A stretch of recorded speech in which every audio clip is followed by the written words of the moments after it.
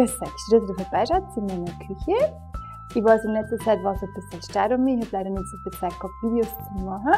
Aber dafür möchte ich jetzt mit der Platzhalbproduktion beginnen. Und als allererstes möchte ich mit euch Lebkuchen machen. Ich habe mir vor einiger Zeit die Lebkuchenglocke gekauft. Und da war unter anderem auch ein Rezeptheftel dabei mit so verschiedenen Rezepten, unter anderem auch diesen Lebkuchen. Und ich möchte mit euch heute machen. Ich wünsche euch ganz viel Spaß bei meinem Video. Zur Zubereitung für unsere Lebkuchen brauchen wir folgende Zutaten: 6 Eier, 300 Gramm gemahlene Mandeln und 200 Gramm gemahlene Haselnüsse, die habe ich im Thermomix schon gemahlen. Das ist jetzt alles da erinnert. 100 Gramm Orangeat und 100 Gramm Zitronat. Das habe ich mir im Thermomix ein bisschen kleiner gemacht. Das habe ich da auch miteinander erinnert. Dann 100 Gramm gehackte Mandeln, die sind da erinnert. Die habe ich auch im Thermomix gehackt. 5 Esslöffel Honig. 10 Tropfen Bittermandelöl, das habe ich da. Dann 100 Gramm Zartbitterschokolade, die habe ich auch im Thermomix klein gemacht, also kurz auf Stufe 10. 20 Gramm Lebkuchengewürz und 1 Teelöffel Rum und noch 100 Gramm Zucker. Dann geht's gleich los mit der Zubereitung. Jetzt geben wir die 6 Eier in meine Rührschüssel und dann wir das Ganze schaumig schlagen. Also die darf schon gut schaumig sein, bevor wir dann trockene Zutaten dazu rein.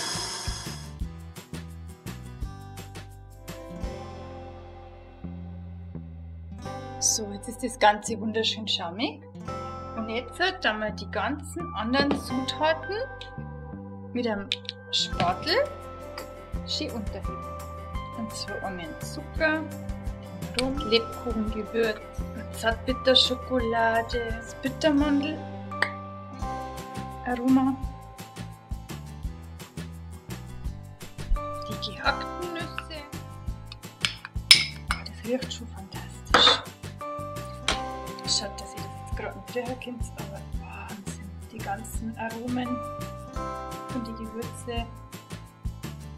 Das riecht schon fantastisch. Das Zitronat und das Orangeat. Da will ich die schon mal unterheben. So, ein Teil.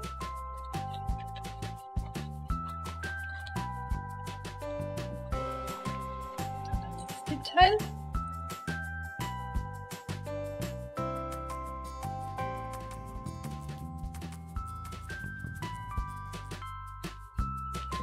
Vorsichtig unterheben. So. Und jetzt muss das Ganze für 3 Stunden ruhen. Und dann erst machen wir weiter. Also schmeckt alles so richtig toll, die Masse. So, ich nehme jetzt da für die Lebkuchen, dass es besser auf die Oblaten kriegt, dass das sauber ausschaut, meine Lebkuchenglocke her. Das ist eine 7 cm. Und zwar nehmen wir jetzt da ein bisschen was für den Teig. Streiche den da mit meiner Palette unten ein.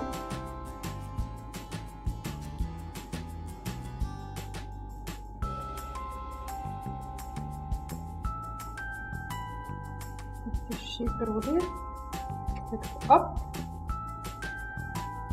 setzt man da dann meine Oblaten auf, hier,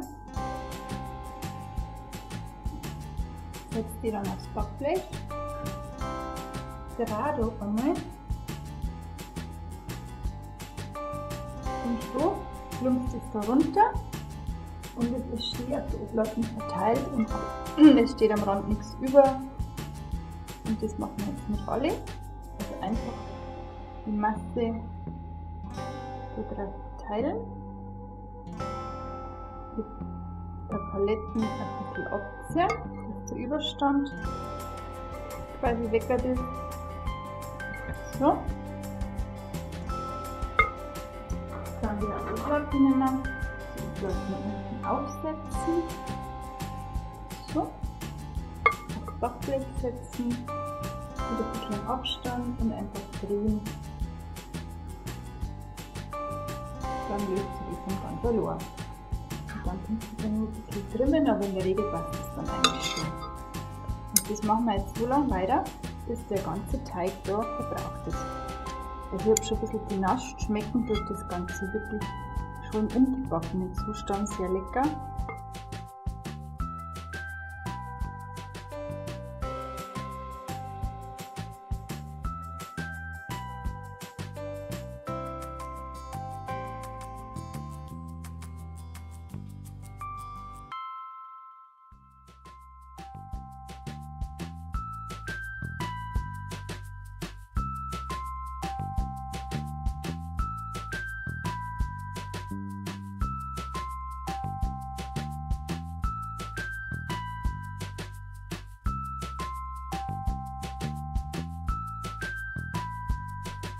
So schauen meine Lebkuchen aus. Jetzt sind sie nur ohne Verzierung. Jetzt verziere ich sie mit Puderzucker und mit Schokolade und dann zeige ich es auf den Mund.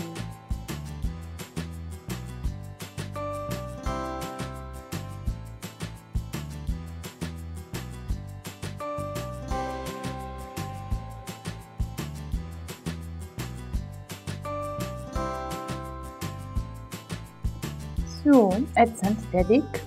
Das sind die ganzen mit Puderzucker.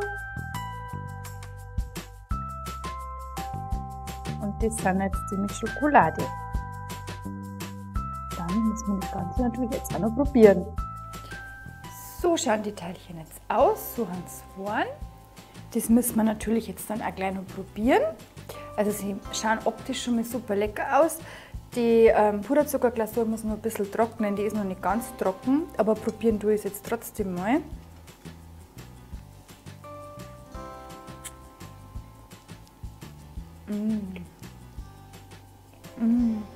Also das schmeckt wirklich lecker. Nüsse kommen so richtig durch und die haben auch voll saftig. Also ich kann euch das nur empfehlen. Ich habe es gerade probiert und die haben wirklich super lecker. Richtig schön saftig und mit den Nüsse und die ganzen Orangeat und Zitronat, das kommt natürlich auch vom Geschmack her schön durch, aber durch das, dass wir es halt gleich gemacht haben, beißt man nicht direkt drauf, sondern hat einfach nur den Geschmack davon. Also das Rezept ist wirklich lecker. Ich kann euch das wirklich nur empfehlen. Probiert es aus, macht es nach. Dann wünsche ich euch bis zum nächsten Mal noch eine schöne Zeit. Macht es gut. Pfiat euch!